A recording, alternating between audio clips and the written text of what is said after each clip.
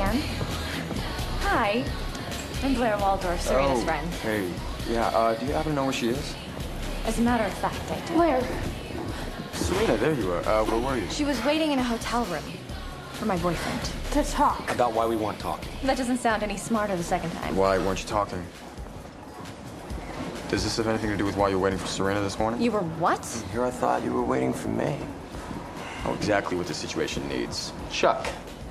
Now, what is going on here? We were just getting to that. Blair, please don't do this. Sorry. Did you want to tell them? I'll tell him.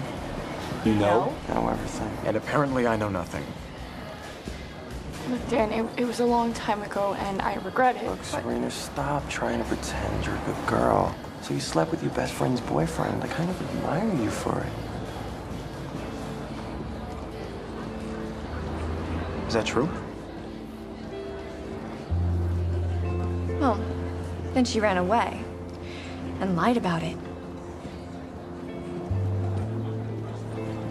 I just thought you should know before you fall head over heels for your perfect girl in her perfect world, and then get left all alone with no one but your Cabbage Patch Kid.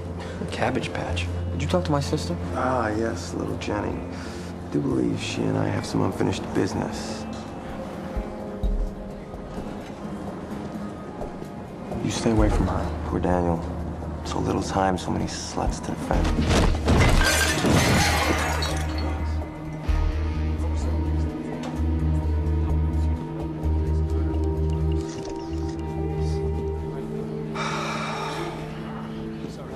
It's fine, it's fine. Everyone can stop looking. He's a jerk.